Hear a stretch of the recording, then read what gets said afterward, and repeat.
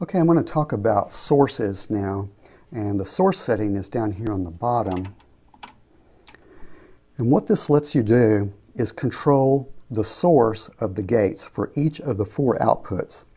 Now normally the factory default is that all of the gates go through the math function and come out to the outputs, and they get their source from the gate input, or if there is no gate input, from the internal clock. But you can change that. In the source position, you have 3 options, just like you do for the other positions. And you have 1, 2, and 3.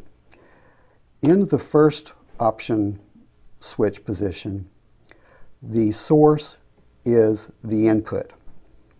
So you just move to source here, select number 1, press all the buttons. Now all of these gate math outputs get their source from the gate input. If you go to the second position, the input for the math function comes from output number 1. So this gives you a way to stack outputs onto each other to create more features. For instance, let's set all of these to divide by 2. So there they are.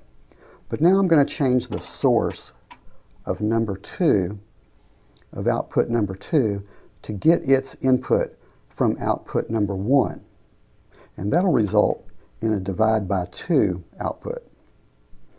Now the other option we have for source is previous, and that means the previous channel. So if you set the output source to previous for channel number 4, it would get its input from number 3.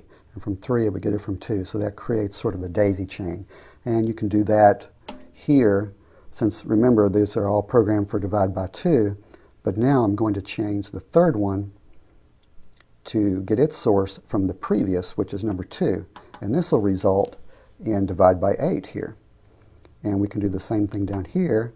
And now we've got divide by 16. Even though they're all programmed to divide by 2, they're getting their source from different outputs. When you turn power off and you come back on, those sources are still there. So if it's starting to do something you don't understand, you might have a source set where you don't remember. So if you go up here to 1, you can set it all back to input. These are all divide by 2, so they'll all act the same. So that's how source settings work.